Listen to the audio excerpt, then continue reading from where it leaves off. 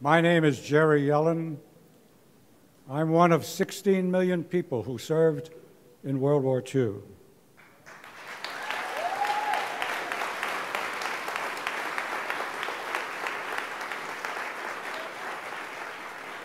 On my 18th birthday, February 15th, 1942, I enlisted in the Army Air Corps. I wanted to fly fighters against the Japanese because of what they did at Pearl Harbor. I graduated from flying school with 10 hours in a P-40 in August of 1943. 28 of us in our class were sent to Hawaii to get further training, and I remained in the 78th Fighter Squadron my entire career in the military. We flew P-40s, then P-47s, and then we flew P-51s. And on March 7th, 1945, we flew from Saipan, 650 miles, to a small 8-square-mile island called Iwo Jima. There were 90,000 soldiers fighting on 8 square miles of land, 67,000 American Marines, and 23,000 Japanese defenders. The sights, the sounds, the smells of that battle remain with me to this day. There were 28,000 dead bodies strewn across Iwo Jima, 21,000 Japanese, and 7,000 American Marines. I had a mission. My mission was to kill Japanese. I flew 19 8-hour long-range missions over Japan. The first was on April 7th, 1945, the first land-based mission ever flown by Army Air Corps fighter planes over Japan. I watched as bombers dropped their bombs, B-29s dropped their bombs on square miles of Tokyo, which was burning, and not once did I ever think there were people on the ground. They were Japs. They were not human. They were my enemy.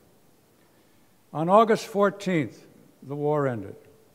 I had flown with 16 young guys who didn't come back from the war.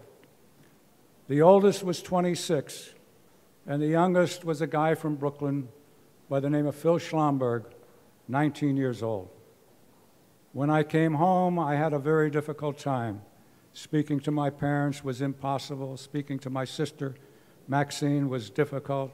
It was tough to talk with anybody. I had no buddies.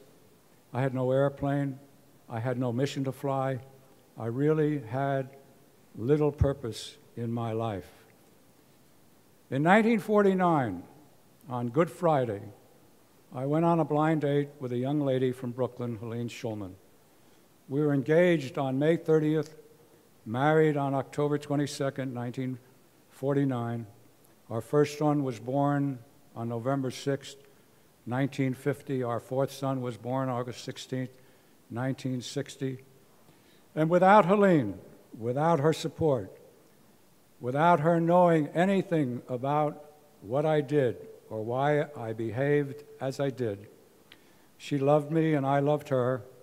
And then, in 1975, she saw Maharishi Mahesh Yogi on television and decided she wanted to learn how to do transcendental meditation. And she learned, and I learned shortly after, and my life changed dramatically. I felt comfortable with myself. I felt better about myself. I felt better about other people. I became a better person. Last year, early in the year, I received a telephone call from a young woman that I knew by the name of Lynn Clark. And she asked me, "Jerry, do you know how to dress a uniform?" "What do you mean, Lynn?" "Well, you know, put medals and ribbons in the proper place." I said, "Why?" And she said, "Dory committed suicide." I knew Dory. He was a Bosnia veteran, been in the military for 8 years, and came home and killed himself. When I dressed the uniform and she left, I freaked out with myself. I was terribly disturbed. I knew what combat was like. I knew what it did to families. I knew what Bob Roth was doing, a good friend of mine with the David Lynch Foundation. So I called Bob and I asked him, "Do you think David would like to open up a division of the David Lynch Foundation called Operation Warrior Wellness. And that's the way this began. It's why you and I are here tonight.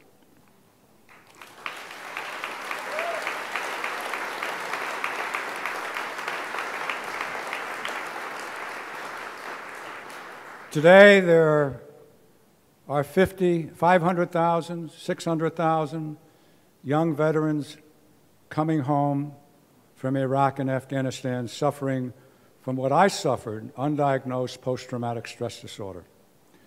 Linda Bilmes, a professor at Harvard, and Joseph Stiglitz, a Nobel laureate, wrote a book that was published in 2008 called The $3 Trillion War. They estimate that it cost $15 billion a year to take care of the mental health of the veterans coming back from those two wars.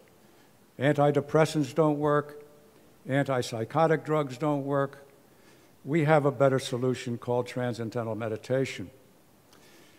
And we ask you to think about what that does for our veterans and their families. Every one of those 550,000 who are suffering from post-traumatic stress have 10 other people that are affected. Their families are affected. Everybody is affected. And we ask for your help. We ask, as an American, for your help. We ask you to help your veterans and their families, and Operation Warrior Wellness is certainly available to help too. Thank you very much.